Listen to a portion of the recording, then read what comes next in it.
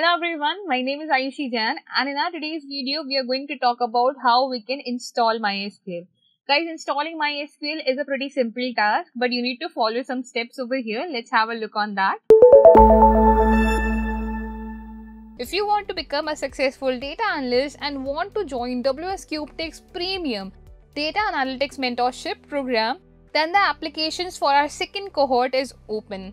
This mentorship program will be led by top industry mentors from Amazon, Rapido, KPMG and Microsoft along with WsCube Tech. Here we will be covering more than 20 projects in the entire course. We'll also provide you placement assistance in this program. So if you want to be the part of this cohort, then link to apply for the cohort is provided in our description. So apply now. And now let's get started, guys. So here I'll open my browser and write install MySQL. So I'll write install MySQL and you'll see you'll get a link over here, download MySQL installer.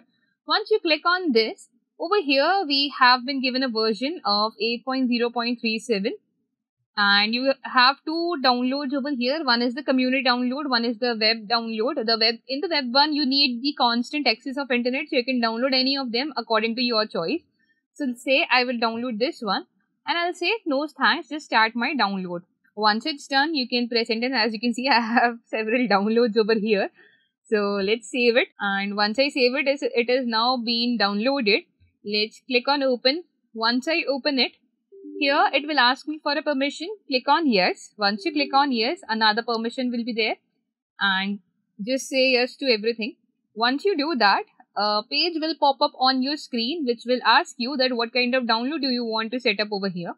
So don't go for full here because it will, in that case, you will get a lot of tools which are not required actually. So here we'll go for a custom download. In the custom one, click on next. Here from the servers, get the MySQL server. So choose this first file and click on this arrow so that this will go on your right hand side. Similarly, in the applications, go for workbench here. Choose the workbench and put it on the right hand side. And lastly, we have documentations in where we have samples and example. These are nothing but the samples and example from our databases. So these are just practice databases here. So these are the three things that we need as of now. Once we have all these three things here, click on next. And then here it's asking to download it. Click on execute. Once you click on execute, it will take a few seconds. Can take few seconds or a minute depending upon the performance of your PC and your internet connections as well.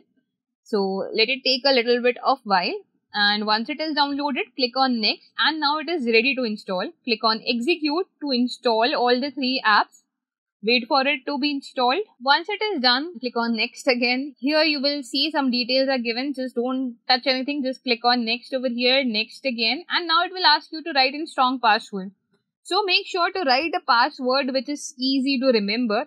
So it might say that the password is weak, but still just make sure that whatever you write here, it is very easy to remember. Click on next again. Once you click on next, here again we have a page. Click on next and click on execute. Wait for a few seconds. Once it is executed, click on finish and then click on next again. And now you will be asked for the password again. So write the very same password that you mentioned there. Click on check so that you can see if the connection is successful or not. Click on next again, execute, lastly finish and next again and finish. So here we are done now. And it has been installed. Once you have clicked on finish, it will automatically open the workbench for you. If in case it doesn't open, you can go to your search bar and there you can write workbench and it will display your MySQL workbench. Here we have local instance MySQL 80. Click on this. It will ask you for your password. Write your password and click on save password in Vault, so that you don't have to write it over and over again every time you open MySQL. Once you click on OK, it will open MySQL's interface for you. Now this page over here, this on the left hand side, this navigator over here is for the management, for the administration. On here, you'll see there is another tab of schemas. In these schemas, you have three databases that has been provided, which you remember, if you remember, we have also installed samples and example. These are those databases only. If I open this Sakila, in Sakila we have different tables. As you can see, we have actor, category, city, country, customer. These are the different sample tables from which you can practice something. So if you want to practice it, you can practice, or if you want to see any of the tables, see if I have address over here. If I click on it, it will open the address table along with all its columns. You can also see on the right hand side, we have SQL additions. If you don't want it for now, you can see on the top right side, we have these three buttons. I want to disable the right side part. So I'll disable it so that my query is now completely visible to me. And you can write your query, you can increase the size of it by clicking on control or long pressing on control and moving your cursor as well. So you can press on control, move your cursor, and you can increase and decrease the size of the font over here. To run anything, you can press control and enter and it will run your query.